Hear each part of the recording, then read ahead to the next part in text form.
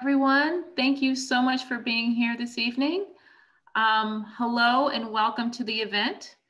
My name is Jenifer Bratter, and I'm a professor of sociology, and I'm here to introduce tonight's speaker, Professor Eduardo Bonilla-Silva.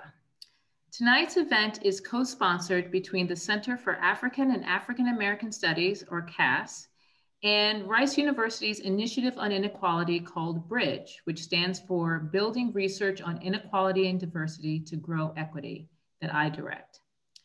We are excited to bring Professor Bonilla-Silva's lecture to you today, as his scholarship has brought a critical conversation that is at the heart of the mission of both CAAS and BRIDGE. In the wake of the reckoning with racial justice that has unfolded over this past summer, BRIDGE and CAAS, alongside Rice's Task Force on Slavery and Segregation and Racial Injustice, entered a statement of solidarity to create, quote, a curricular, programmatic, and research initiatives mindful of targeting anti-Black racism and systemic violence to both increase knowledge of the systemic problem and foster imaginative efforts towards resolution. This lecture represents a key effort toward that promise. And so to get us started, I'd like to begin with a simple question. What is racism? Is it an attitude conveying severe bias towards a person based on their race? Is it a set of beliefs about a people of specific races based on stereotypes? Is it ill-intentioned actions like saying a racial slur? Or is it something subtler? Does it lie in hearts and minds, actions or behaviors? Or does it live more in stable places, such as structures or systems? These are old and new questions. Anyone who has thought at all about racism must wrestle first with what does the term mean, and if or how we can use it to explain what we see around us. In today's world, we continue to wrestle. For all the value placed on a diverse and equitable society, we still live in a world where racism continues to exist. And now, in the midst of a global pandemic, in the midst of reckoning with social justice, we see in glaring detail how race truly divides life and the value placed on it. And how we understand racism could not be more important to our present day circumstances, and the work of our speaker today has never been more necessary. Professor Bonilla-Silva's work is nothing short of foundational to the modern understanding of racism as an ongoing production. In short, he is a scholar who gives clarity to this concept, pointing to the ways racism operates covertly, structurally, ambiguously, but despite its ever-changing face and shape, its impact is sustained and destructive. Bonilla-Silva has traced these dynamics over nearly a 30-year career. He is the James B. Duke Professor of Sociology at Duke University. He received his BA in Sociology with a minor in Economics in 1984 from the Universidad de Puerto Rico. He received his MA in 1988 and his PhD in 1993 from the University of Wisconsin-Madison. And he's taught at University of Michigan, Texas A&M, before joining Duke University in 2005. To date, he has published 5 award-winning books: White Supremacy and Racism in the Post-Civil Rights Era, Racism Without Races, Colorblind Racism and the Persistence of Racial Inequality in the United States, with a 6th edition coming out in 2021, White Out, The Continuing Significance of Racism, White Logic, White Methods, Racism and Methodology, and State of White Supremacy, Racism, Governance in the United States. He has also published over 40 peer-reviewed articles and numerous book chapters and essays. His work appears across leading journals in the field of sociology, theory, Latin American studies, and political science. His work truly speaks to multiple audiences. And his work, as it should come as no surprise, has won several major awards granted to the top work in the field, multiple times from the American Sociological Association. From the Lewis Kozer Award given by the theory section in the American Sociological Association for theoretical agenda setting, as well as the Cox Johnson Fraser Award given by the American Sociological Association to, quote, an individual or individuals for their work in the intellectual traditions of Oliver Cromwell Cox, Charles Johnson, and E. Franklin Fraser, 3 African-American scholars. And he has also served to shape the discipline as the president of the Southern Sociological Society and the American Sociological Association. Now, there's a lot more to say about the career of Professor Bonilla-Silva, but we want to give him time for his lecture. So I will end with this. Talking about racism is not easy work. It is not happy work, and it is often draining work. It requires unsettling, long-held assumptions, creating disruption that often leaves audience members, readers, and even scholars to ask, am I racist? Have I done racist things? Have I contributed to systems of oppression that have impinged the lives of other people? And many times, the answer is often maybe or even yes. Bonilla-Silva's career in both speaking and writing and teaching have demonstrated the need for this most challenging and uncomfortable conversation. And because real change can't happen without it. And with that, please join me in welcoming to this virtual stage, Professor Bonilla-Silva. Okay, let me see if this is working.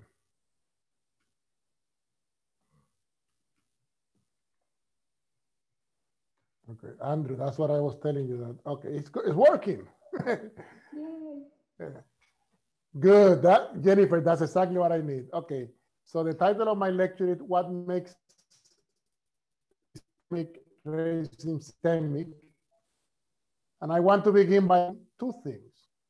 First, Zoom talks ain't the same, let's be honest. We try to do the best we can, but usually it's not a bam, and right on that, it's like boring, which is the name of a Oregon.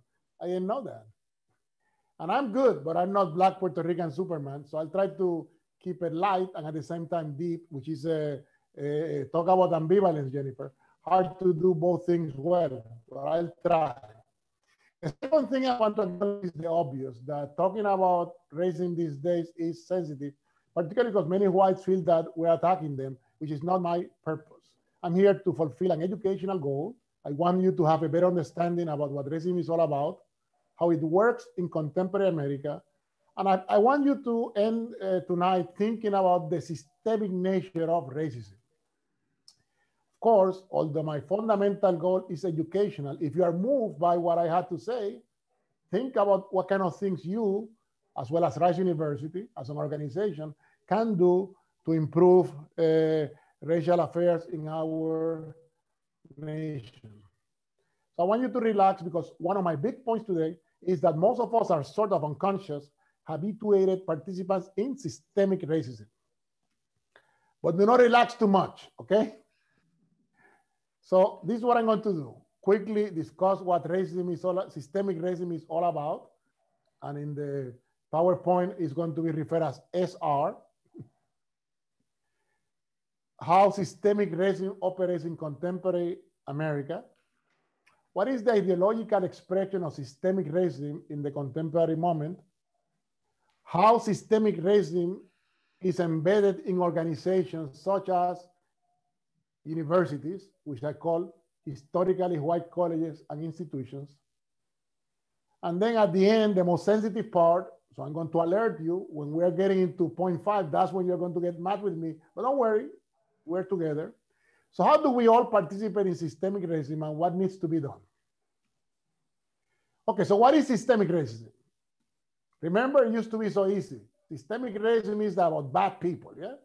It's the Klan, it's the neo-Klan. And lately we have been referring to that as the bad apple theory of racism. In economics, and my minor was in economics, so I read Gary Becker back in the day. So he talks about people having a taste for discrimination. And to repeat something that I will say 3 times tonight is, the trick for us is understanding that systemic racism is ultimately reproduced by the actions and inactions of all of us. All of us participate. And I will then explain that the participation is not symmetrical. Whites and non-whites all participate, but in different positions and therefore with different outcomes. Now, some of you may be thinking, well, everybody's talking about systemic racism, so why should we be talking about this when all of us agree? And I'm going to suggest tonight that most folks who use the term don't know what they're talking about, including Joe Biden, who in a debate 2 weeks ago said that the police departments have systemic racism, and immediately caveated his statement by saying, but most police officers are not racist. Going back, I think, to the traditional definition of racism as a matter of bad actors. Yeah. In truth, the outcomes of policing in America are the product of the selection of police officers, the training they receive, their culture, the racialized authority, even the militarization of police departments that occurred in the US after the 1960s. Yeah. So all these things all but guarantee that any police officer will carry out race-based policing. And I wanted to give you a liminal example, an example that will test my argument. This young African-American male was brutalized by police in Atlanta in June. Here are the police officers that committed the act. As you can see, most of them were Black police officers, only one was white. And some of you probably are already thinking, but Black people cannot. And the truth is, the data shows that Black police officers are as likely as white to engage in police brutality. And that's because historically, the systemic racism has incorporated some people of color in the process. Same as capitalism tries to incorporate some workers, and patriarchy as a system tries to incorporate some women in the process. Yeah. And that process that started in slavery, I'll give you an example later, continues today. Of course, in average, the enforcers of the system happen to be white, and not all of them wear a police uniform. In truth, as I will argue tonight, the average person, white person, participating in enforcing racial order, and you have this RWF, that means regular white folks, who discipline people of color in streets, in parks, selling lemonade in a stand. If you are a graduate student at Yale in sociology, like happened to this young African-American woman who was told, hey, you're sleeping here, this is not the place for you. I'm like, I'm a student. I'm like, you don't look like a student, yeah? Now, of course, thankfully, whites are changing, and historically, there have been fractures in the white team. So some whites have fought against white supremacy from slavery onwards, yeah? But change also goes in a different direction, yeah? That person in the middle, Enrique Tarrio, is the leader of the Proud Boys, and he's of Cuban descent, and he's actually a dark-skinned Cuban. Here you have an example where the system incorporates folks of color. So when we think about systemic racism, we have to think about the system being historically specific. So Professor Domingues is from Brazil. Brazil has a racial order that is somewhat different from the racial order of the US. I'm from Puerto Rico, born in the USA, but raised in Puerto Rico. And we do have a racial order different to the one in the US, probably closer to the system in Brazil. Yeah? So we have to be very, very specific. Second, we have to understand that systemic racism is precisely systemic because it's collective. And these practices and behaviors, which I claim are collective, produce advantage for some and disadvantage for others. And if you have a system that produces advantage for some, that means that those people receiving benefits are going to have an interest in defending the racial order of things. And the defense of the racial order of things, to get beyond my talk tonight, doesn't have to be Proud Boy style, yeah? The defense can be passive, or you can be a silent beneficiary, so long as you don't fight to change the racial structure, yeah?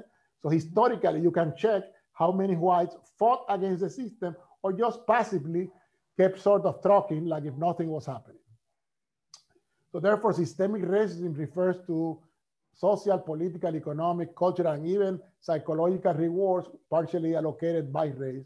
And I say partially because in modernity, actually, throughout human history, categories such as race or class or gender have been working together. Like my favorite ice cream in the world, Chunky Monkey. They're all together, yeah?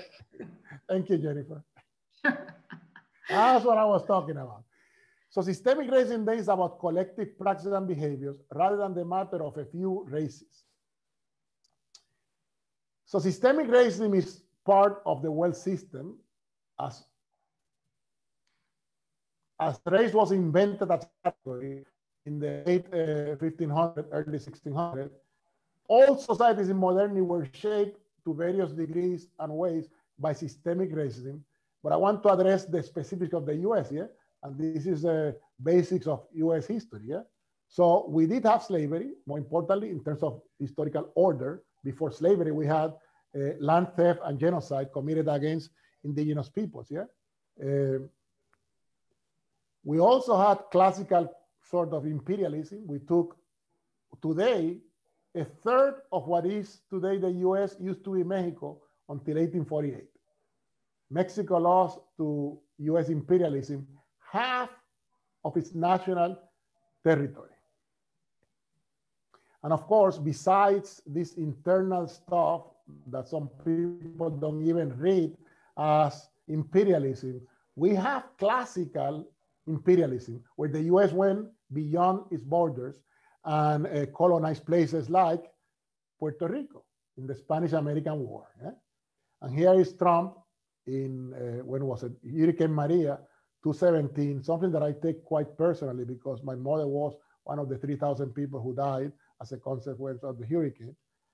And his idea was a colonial mentality. Can I divest from this asset? Lately, literally a month ago, we learned from one of his assistants that he thought about trading Puerto Rico for Greenland. Yeah. So those of you, you know, young folks, remember when we used to have baseball cards and we used to trade. I trade Roberto Clemente for, no, I don't trade Roberto Clemente, he's Puerto Rican. But we used to do that, yeah. And then, of course, racialization may have begun in the US in the 18th century, but racialization is a continuous process. So we're still racializing newcomers, yeah, and rethinking who belongs where.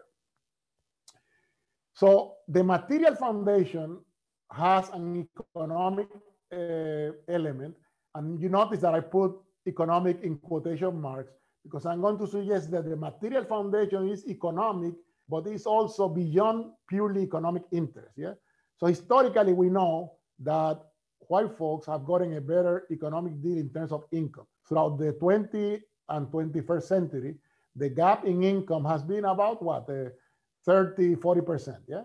So whites usually make significantly more than blacks and Latinos. But as important as the income difference is, the most important gap is the wealth gap. Here you have data for 1983 and 2016. So in 1983, the gap was, you know, we had 15% of the net worth of whites. And in 2016, we're doing worse than we were doing in 1983. So talk about progress, yeah? What is the impact for today? That explains that now when people are losing their jobs, because we have very little wealth, the likelihood of us rebounding from COVID-19 and its economic effects for people of color is really limited, because if you don't have any wealth, what can you do? And these economic disparities are not due to education, lack of effort, culture, all kinds of arguments that some social scientists have argued to account for the difference, yeah? I think the difference are the product of the fact that race matters in all areas of life. Race matters when you are at Wendy's or Burger King, yeah? Who is going to be the manager and who is going to be flipping burgers?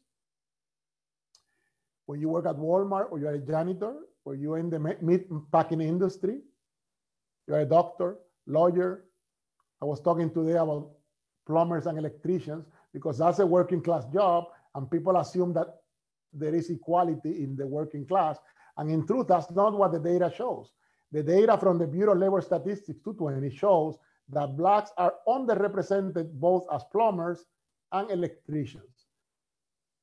And that's because there are trade schools, and in the trade schools, the teachers do not recommend you to be an apprentice to the white plumber or the white electrician, because the white plumber and the white electrician tells the teacher, don't send me Tyrone, don't send me Eduardo, send me Kevin, send me a white person. Yeah. So if you want more on that, please read the book by Deirdre Royster on this matter. And of course, race matters in the academy, and I'll talk more about that later. Now, I already mentioned that economic interests alone do not explain systemic racism. Besides money, we humans do not live on bread alone. So the racialized order gives whites better access to neighborhoods, colleges, and parks.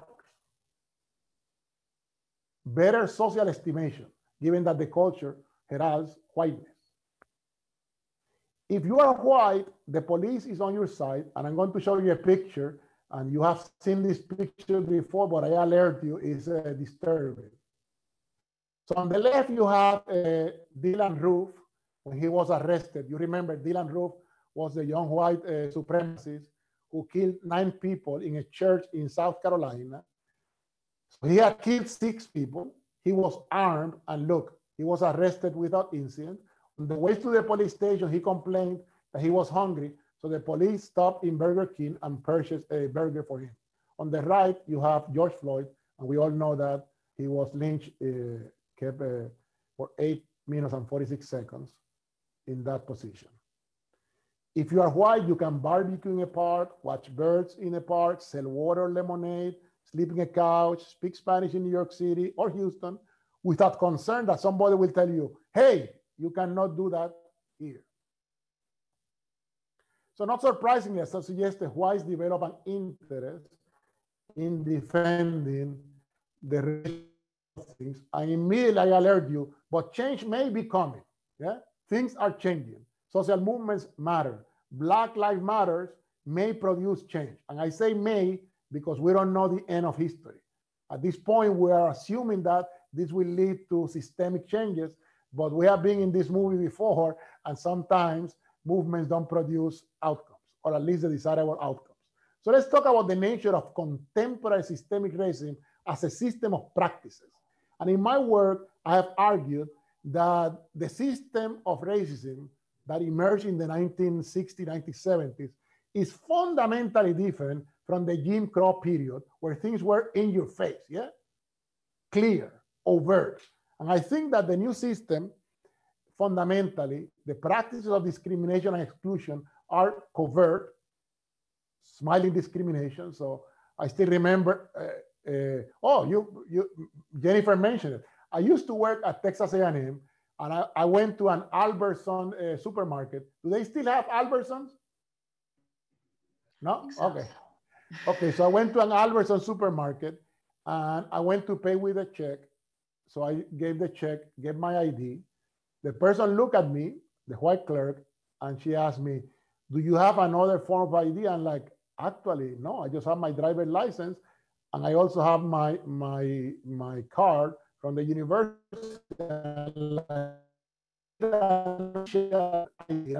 Gee. So I'm like, I never been asked for this. And then she told me it is store policy. Later on, one of my students who works in the store told me that's a lie. It's not store policy. They decide that when they see a person of color, they assume this person is going to steal my stuff. Yeah. Okay. Secondly, avoidance of racial terminology. So we know that in public exchanges, the language of the past, of the Jim Crow era, is for the most part not used. Yeah. Doesn't mean that the N-word and other horrible words are not used, is that they're not used in public exchanges for the most part. The racial agenda, which used to be in your face, overt, clear, now is a little bit more covert. So there is a new language to talk about race. So you talk about welfare reform, and it has a disparate impact on people of color. But by calling it welfare reform, it seems to be like something universal, when in truth is a targeted policy. Or you talk about inner city problems or inner city people, and everybody knows what we're talking, but by saying that, you always have plausible deniability. Then many of the mechanisms are sort of invisible in the reproduction of racial inequality. So for example, police surveillance and brutality until recently was invisible to the white masses because it happened in neighborhoods and neighborhoods are segregated, yeah? So whatever happened in the black neighborhood, most whites didn't know or learned weeks later, and by then the news cycle had moved on. So here is one of the cases that we all remember of Eric Garner in New Jersey, yeah? And things changed because of the cell phone technology. So now everybody is armed with the weapon of the cell phone, and we assume that because we have cell phones and we have videos, that will limit the likelihood of this violence happening again and again and again. However, we have learned that despite the video technology, things keep happening. And lastly, some of the old strategies of the Jim Crow era have been re-articulated. The old, Daniel is a historian, so he appreciates this. The old never dies completely. It may be re-articulated. So in this case, the old practice of redlining that some of you are familiar with, it has been re-articulated and is still unfortunately in practice, yeah? So that means that if I live in, give me a black neighborhood in Houston, the 4th Ward, yeah? And I try to buy in the Woodlands, yeah? Or in the Heights, they will tell me, well, based on your profile, meaning you come from the 4th Ward, I will give you a worse loan, net of my economic profile. And the impact of that for wealth accumulation is humongous. Because if I cannot afford a similar house as my economic white peer, the impact is that I will not accumulate a lot of money. And the number one asset for wealth accumulation among most of us is not Wall Street, friends, as our president says, it is your home. So if you are not allowed to get equality in the housing market, it has a tremendous impact in your wealth accumulation. So new racism affects everything we do, schools. So I'm thinking of, in the past, it used to be, you know, I want to move into a white neighborhood and they planted a bomb, or they have a housing covenant. When I bought my first house in Bryan College Station, it used to have a covenant, and the people just block it with magic marker, yeah? So I still could read through the marker what it said, but it was no longer part of the contract, yeah?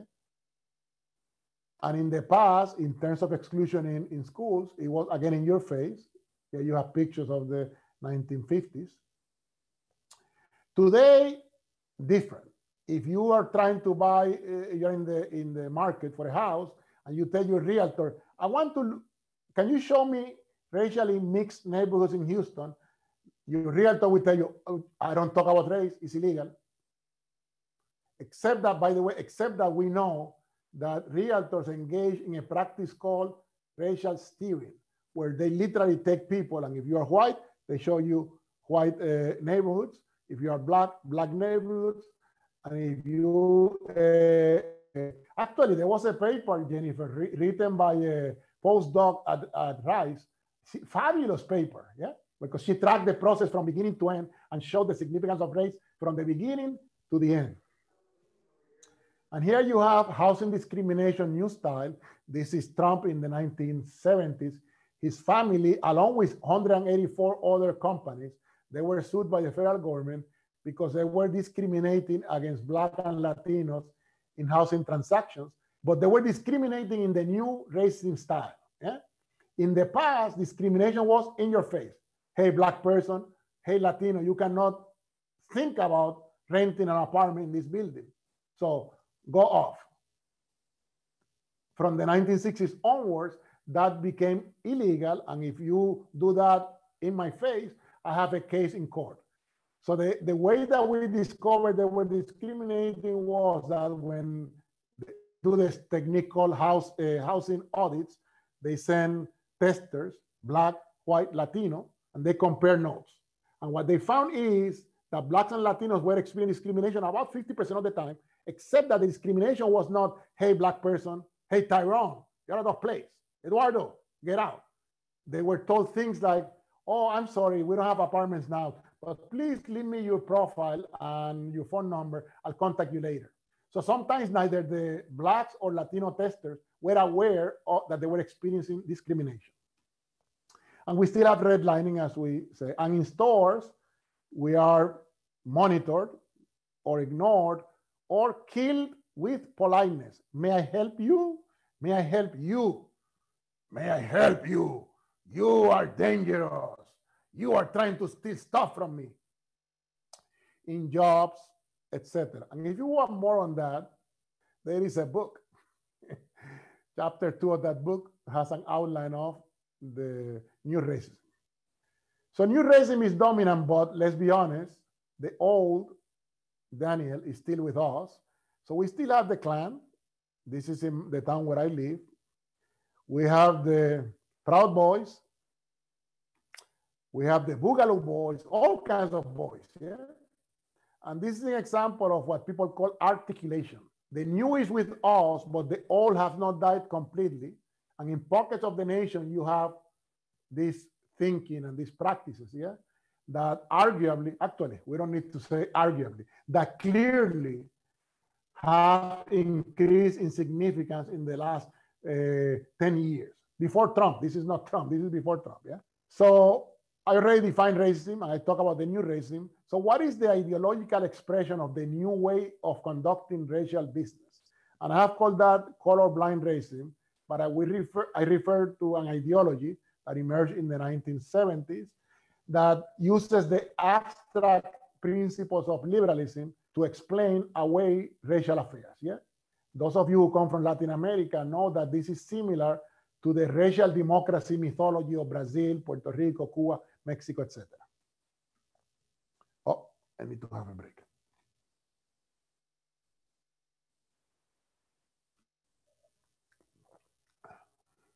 Do you catch my subliminal message? Okay, it wasn't too subliminal, but I'm Black and Puerto Rican. I ain't got time to be subliminal. So let me give you one example that I keep using again and again because I think is apropos. So the question that was asked to Jim, who is a computer salesman in his 40s, was, are you for or against affirmative action? And at this point, it's irrelevant that he's opposed to affirmative action. What I want to examine is his explanation for his opposition. So I think it's unfair top to bottom on everybody and the whole process. It often, you know, discrimination itself is a bad word, right? But you discriminate every day. You want a beer at the store, and there are 6 kinds of beers you can get from Natural Light to Sam Adams, right? And you look at the price and you look at the kind of beer and it's a choice. And a lot of that you have laid out in front of you. Which one you get? Now, should the government sponsor Sam Adams and make it cheaper than Natural Light because it's brewed by someone in Boston? That doesn't make much sense, right? Why would we want that or make Sam Adams 8 times as expensive because we want people to buy Natural Light? And I'm assuming that half of the audience may be like, so what is problematic? It seems like a principled position. Well, it's abstract and decontextualized because the person assumes that discrimination disappeared. And I already told you discrimination in the labor market affects Black and Latino job applicants 30 to 50% of the time. Let me repeat, 30 to 50% of the time we, Latinos and African Americans, experience discrimination in the labor market. Secondly, Jim assumes, like most whites, that the market is universal and neutral, and research shows that people are hired not just because of their qualifications. A lot of the jobs are secured through networks, yeah? And white networks are more efficacious, stronger, they have more connections, they are connected to jobs. I already gave you the example of even on the so-called bad jobs, and by the way, being a plumber or an electrician, I think is actually a good job, pays quite well, yeah? So the advantages are for whites. So the market is not meritocratic. So therefore, Jim can express his opposition to affirmative action in a seemingly principled way, but I think it's an example of colorblind racism. And in the academy, we can talk about that in the question and answer session. A lot of the transactions are of the colorblind nature. So let me now talk about historically white colleges and universities. And these are places with a history, demography, curriculum, climate, and certain symbols and traditions that embody, signify, and reproduce whiteness. And I think it's important naming things, yeah? So if we talk about HBCUs, and last year I went to the University of Houston downtown, which is a Hispanic serving institution. So those places, the racial angle is tattooed in their very name. So I think that we have to begin calling a spade a spade. And if we are laboring in Duke or Rice or Texas A&M or UT, and these are HWCUs, let's call them for what they are and explain that the organizational and cultural whiteness is the factor pushing the isolated incidents that keep happening again and again and again. Therefore, they are not isolated. Yeah? As a social scientist, when you see a pattern, you have to connect the dots and say, gee, every time that the weather improves, another fraternity will do some silly thing. Yeah? So on the left, you have a sorority at Penn State. I was born in Bellefonte, Pennsylvania, because my parents were studying in Penn State 58 years ago. And so in this sorority, they had decided to do a Mexican theme party. No Mexicans in the fraternity, but they decided to do a Mexican theme party. And one of the young women in the front has a sign that reads, "I don't cut grass, I smoke it." On the right, you have a similar event, except that now the target is Asian American students. And they objected, obviously, and had a rally saying that race is not a party. And does this happen at Rice University? Of course. So you have incidents like this. Come on, don't fake it.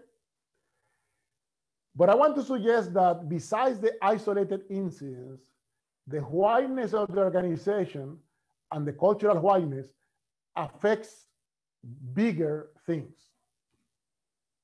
So the curriculum is sort of white oriented. We have been complaining about that for centuries. I wrote a book on that. So if you want more, white logic, white method. Yeah? Life in the college is white oriented, even though most students and most faculty and most staff don't realize that it's a white oriented lifestyle. Even the food is white. Yeah. If I have another chicken wrap sandwich, Jenifer, I will die. Sick and tired. I want to have some diversity in the food, diversity in everything. And then these places have symbols and traditions and a culture that reproduce whiteness. So on the left, you have the statue of Silent Sam at UNC, Confederate statue. In the middle, you have a president's room. And the president's room is usually pictures and paintings of mostly white men. So again, the impact of that for those of us like me who have given lectures again and again in the president's room is like, gee, this looks like the Klan room, you know. And then on the next picture is of Venus as a symbol of beauty. Nothing wrong with white beauty. The problem is that you only have symbols of white beauty in your university. They're also sending a message by omission, yeah? And then we blacks, we Asian, we indigenous peoples, particularly we black beauty people, yeah? So what is my expression of beauty? I want my own statue. We also have building after building named after white folks, which makes us feel like Ralph Ellison said, as invisible people in these places. And of course, you do have an issue with statues too, no?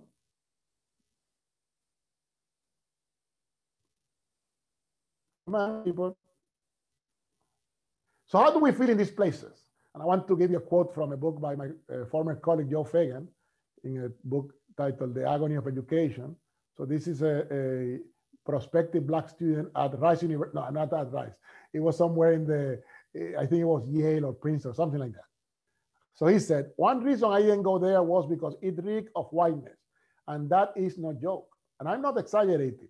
I was there only for 2 days. And after 1 day, I wanted to leave. And I mean, really, it just reeked everywhere I went. Reeked of all white men. Just lily whiteness oozing from the corner. And then he laughed. I cannot do the laugh because I wanted to leave, and I knew that socially I would just be miserable. And I talked to other Black students. I talked to all of them because they aren't a lot. And so I said, do you like it here? And they were like, no, we are miserable. So if you want more on this, I'm getting old, so now everything is about me.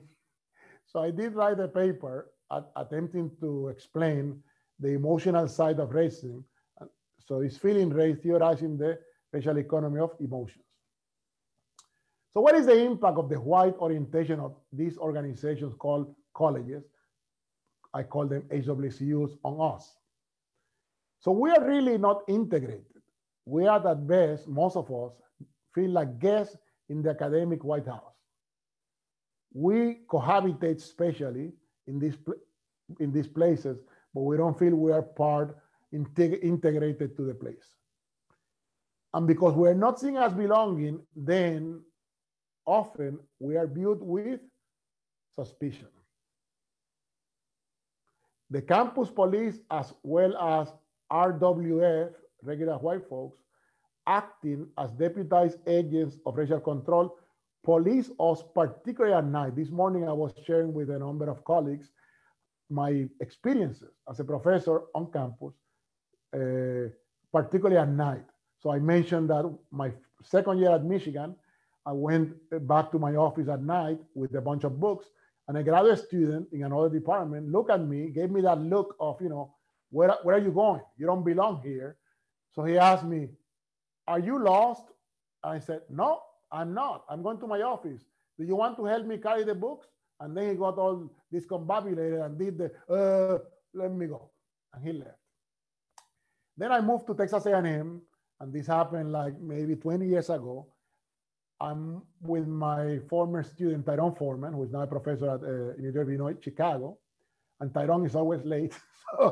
So he decided the night before we were supposed to go and fly out to a meeting of ASA in New York, he told me, hey man, I need to print something. I'm like, you want me to go to campus at 10 p.m.? I'm like, come on.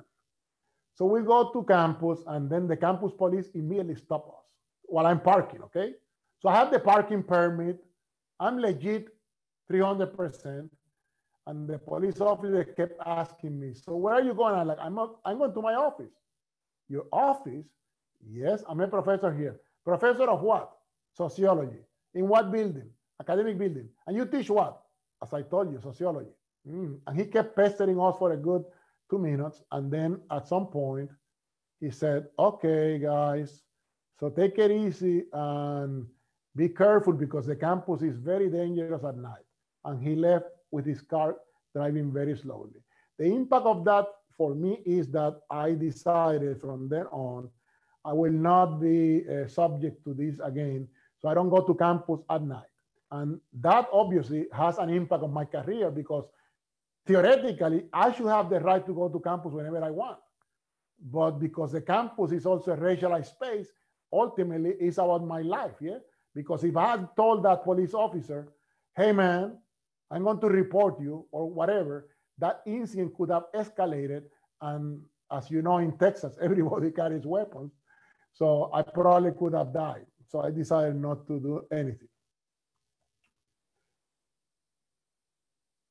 So racism is expressed not just in colleges, but in hospitals, the military, neighborhoods, schools, churches, banks, etc., etc., etc.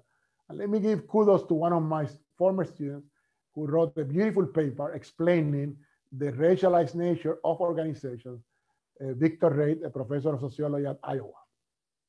So now comes the hardest part of my talk, but we're going to do this together, okay? We're family, we're friends. Systemic racism is you. It's actually all of us. And please, I'm not calling anyone names. I haven't called anyone racist. I'm actually saying something deeper and actually perhaps more problematic. So I'm saying that most of us are likely very nice people, although some of you are angry birds. I can see it in your face. But we all participate in various ways and degrees and in different positions in systemic racism. If something is systemic, it operates in a way that attempts to incorporate all actors. So if you think about capitalism, or patriarchy, capitalism is not just about a few rich people, yeah? It's about classes, and everybody's in the class structure. And in terms of patriarchy, it's not about a few sexist men. All men participate in patriarchy in different ways, yeah? So for whites, in terms of systemic racism, I think that most of the participation tends to become normative, habituated, like second nature. Yeah? You do it because it's habitual. Yeah? In whites, and that's what I'm working on right now, I was mentioning to Jenifer and others this morning, I'm working to address sort of the conscious and unconscious part of racial action that merge in the souls of white folks, to use the expression of W.E.B. Du Bois. So how do we people of color participate? And notice I put quotation marks to signify that it's not a symmetrical participation. So most of us didn't ask to become slaves or to be killed during the genocidal period of the conquest period, yeah? So most of us have been conscious and unwilling participants, yeah? We know when someone is enslaving me, I'm not unconscious, yeah? I know someone is brutalizing me. And I'm unwilling because I didn't ask, hey, massa, can you enslave me? No. So we have endured the negative economic, social, psychological, and health effects of systemic racism. But we must also recognize that systems of domination attempt to include a few of the people that it dominates. So from slavery onwards, some people of color have been part of the system. And I know this is hard to hear, but it's the truth. So I mentioned this morning that, I think I mentioned it, that during the slavery period of race stratification in the US, although most enslaved Africans, most Africans were enslaved folks, a small group of Black folks were in the business of owning other people. And some of them, not many, but some of them owned a lot. Like there was a family in Louisiana, the Metoyer family, that owned 212 enslaved Africans, which explains why that family, the patriarch, attempted to fight on the side of the Confederacy during the Civil War. And the Confederacy told him, hey man, you're still Black, so I'm sorry. So you may own other people, but you're not the same as us. So how do nice whites participate in systemic racism? So let me begin by telling you the same caveat. Historically, some whites have fought against white supremacy. So we all know John Brown and the abolitionists. We know the liberal whites during the civil rights era. And today we have seen many whites participate in the Black Lives Movement mobilizations. However, the question is, where do you live? Who are your friends? Is your church, temple, synagogue integrated? What school do you send your children to? What was your historical racial habitus when you were young, and has it changed? Who challenges your ideas, thoughts, and emotions on race? And I hope you are getting my point. My point is this: you navigate a white habitus that deeply shapes you, because all these things that I talk about, where do you live, who are your friends, what church do you go, who challenge your views, all these things contribute to the racialization of your cognitions and emotions, and therefore arguably are more important for the reproduction of systemic racism than the actions of bad actors. Let me say something deep, at least in my view. Maybe it's not that deep.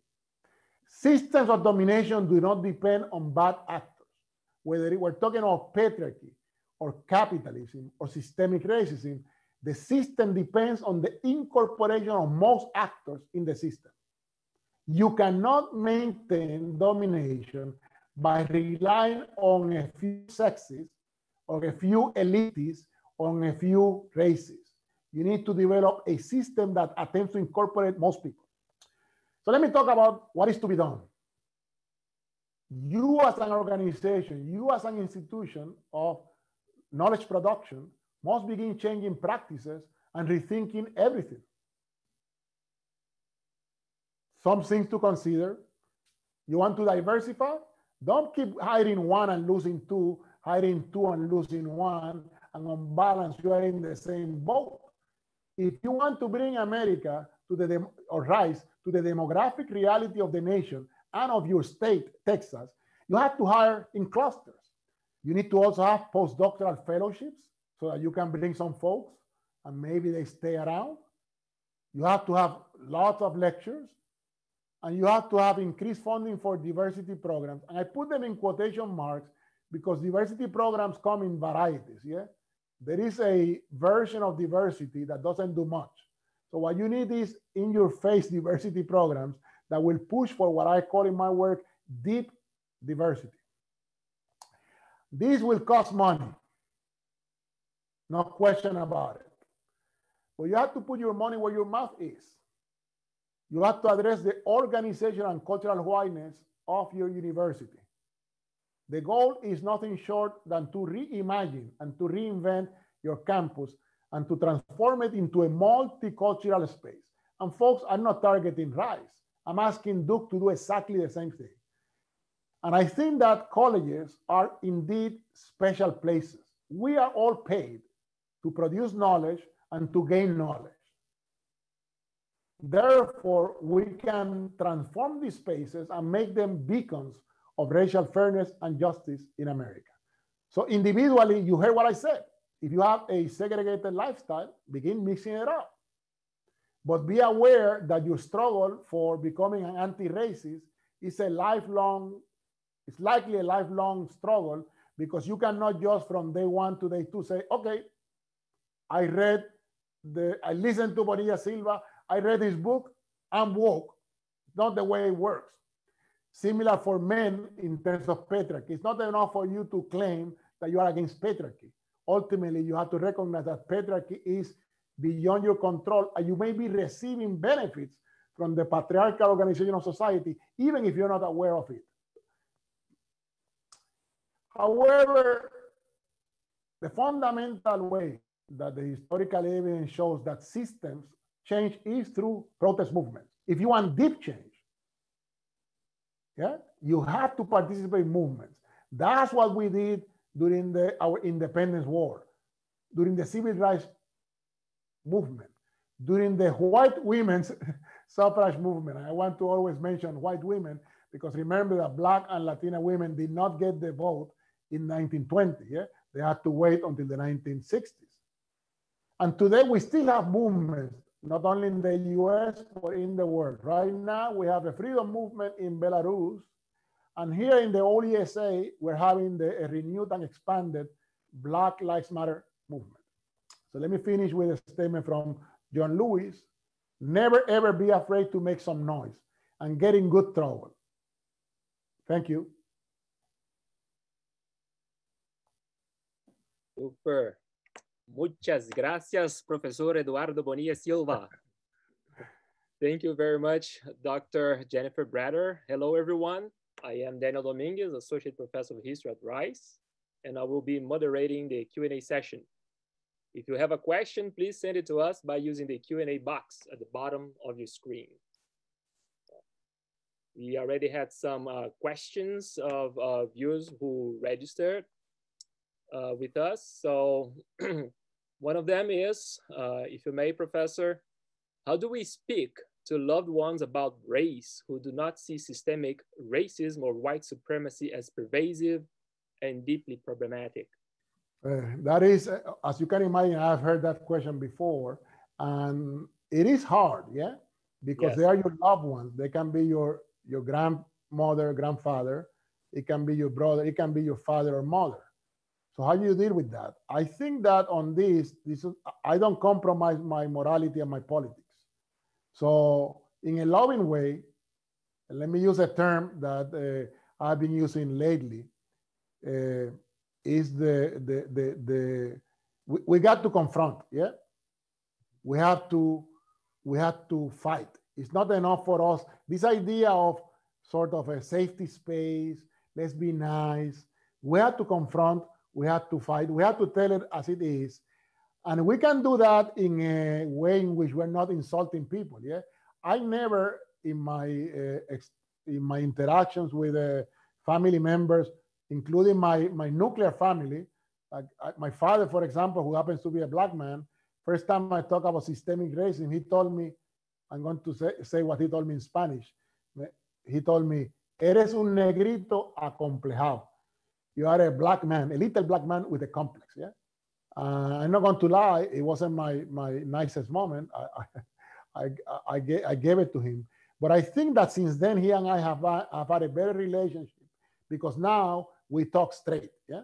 And he knows where I stand, I know where he stands, and I have seen him changing from a person, a black man who didn't recognize systemic racism, to a person that today recognizes that race matters. So it can be done. Thank you. A question sent through the Q&A. Can you discuss, please, the connection between systemic racism and generational wealth? I think you already mentioned a little bit, but if you could expand on it, please. Yeah, on that, let me give you a reference. There is a book called White Wealth, Black Wealth by Melvin Oliver and Thomas Shapiro. And it shows that policies from the government, as well as practices from individual whites, created a huge disadvantage in the housing market back in the day. And those disadvantages then, let me use the language they use, they sedimented, yeah? So the wealth accumulation for whites, which started back in the day, has continued. Now, in addition of housing, I'm going to give you another reference. There is a book, When Affirmative Action Was White. So think about all the policies before the 1960s that benefited white folks disproportionately, like homesteading, yeah? In the US, we're giving land away to white folks to move to the West. Black folks and Latinos were not part of that policy. Again, that is another policy that allowed the average white person to accumulate wealth. Same thing in terms of jobs. For the longest time, jobs, for example, in cities were given to ethnic whites. The Irish, for example, were able to achieve racial mobility by getting into these jobs, and from those jobs, getting into the middle class. So now the problem is that that sedimentation of inequality continues today through other practices of exclusion in the housing market, in banking, et cetera, et cetera, et cetera. So what began 100, 200 years ago continues today through new practices. Thank you. A question now about colleges. What ideas do you have for colleges with federal funding who are being told to cease their diversity programs? So wait till November 3rd and maybe things will change. But in the short term, I'm not going to lie to you. This is affecting all of us. I, for example, was invited to give a talk to a federal agency, and the talk was canceled after I was spent, I'm not going to lie to you, I spent like 20 hours preparing for this talk because it was a health-related organization. So I read a lot, prepared what I thought was a wonderful presentation, and then they just chicken out, yeah? So in the short term, it has a chilling effect on all of us in terms of what we do, how we do it. In terms of organizations, I think that some of it is, you got to resist, because I think, things might change in a month or so, in 2 weeks. But also we have to realize that most likely the courts are going to be on our side. So if you were to be deemed in violation of a so-called policy and you take the case to court, I think the court will say, come on, you cannot violate freedom of speech. Why can a university not have a diversity training program? So that would be my answer. Thank you.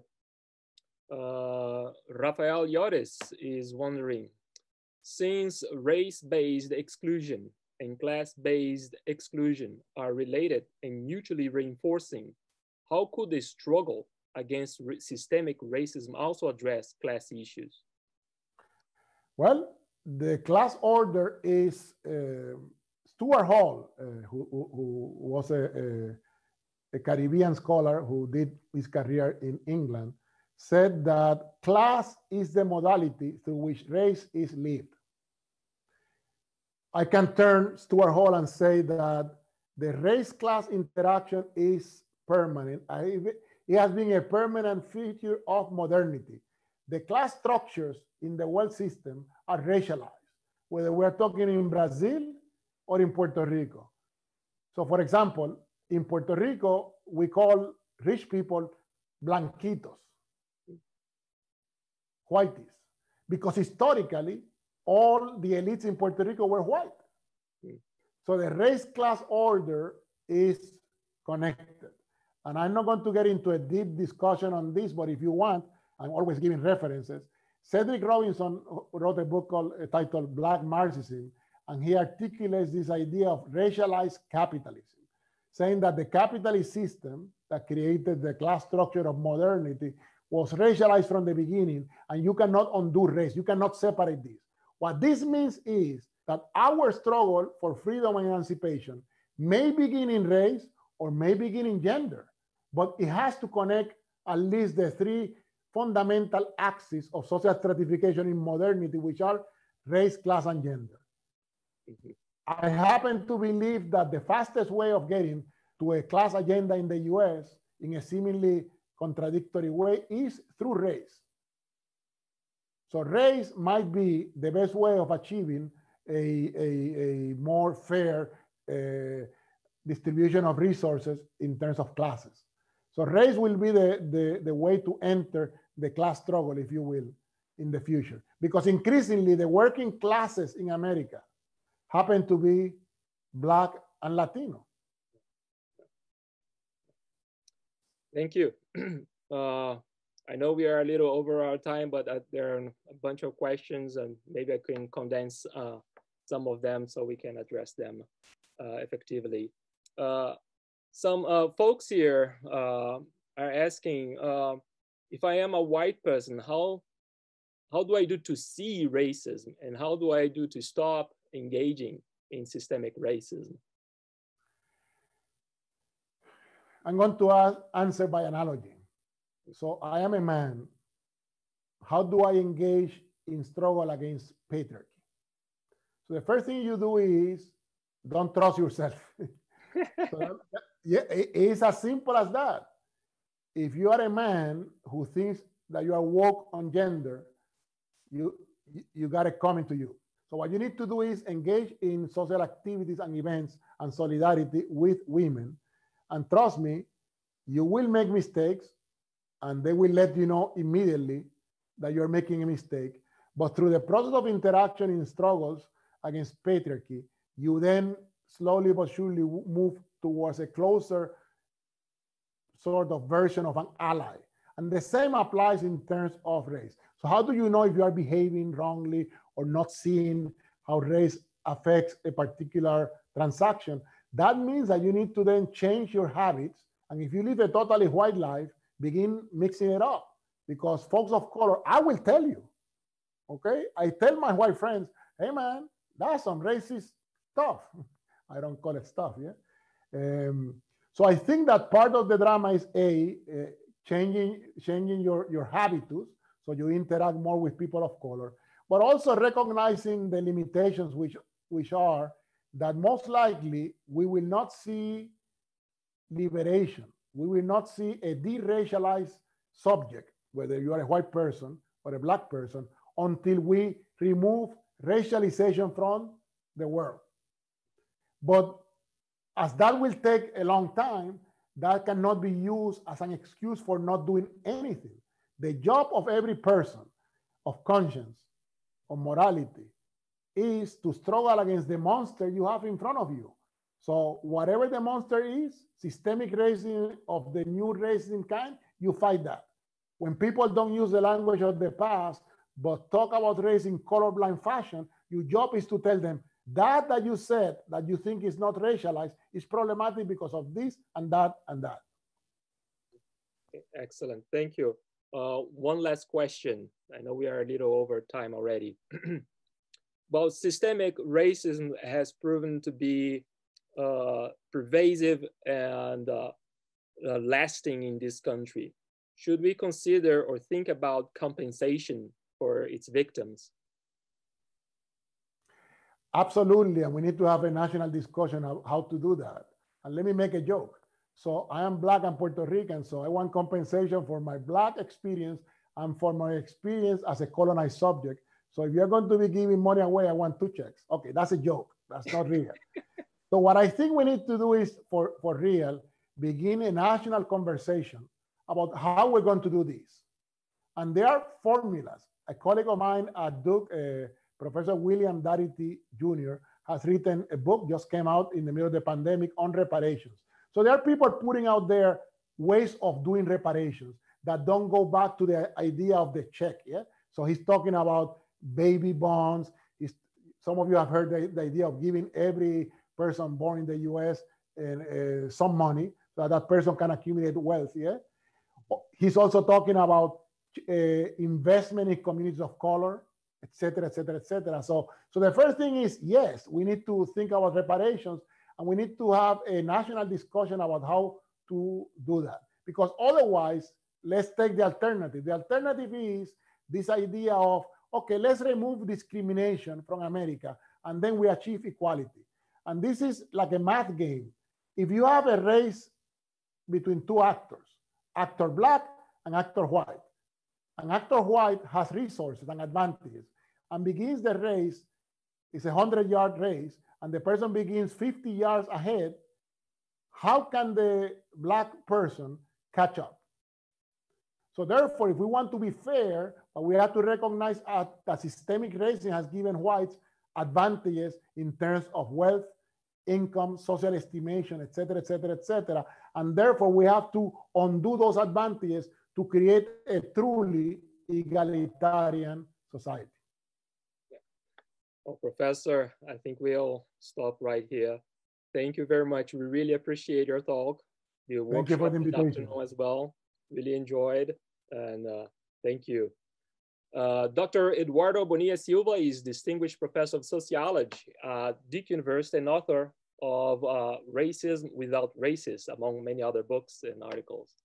Next, in our lecture series, Paul Butler will talk about prison abolition and a mule that will happen Tuesday, November 10th at 6 p.m. Central Time. Please register at caaas.rice.edu/events. Thanks to our sponsors, Task Force on Slavery, Segregation, and Racial Injustice, and Bridge, building research on inequality and diversity to grow equity. Thanks to Dr. Jenifer Bratter for joining us today. Special thanks to our staff working behind the scenes, Tara, Andrew, John. Thank you for joining us today. On behalf of CAAS, I wish you all a very good evening. Thank you again, Professor.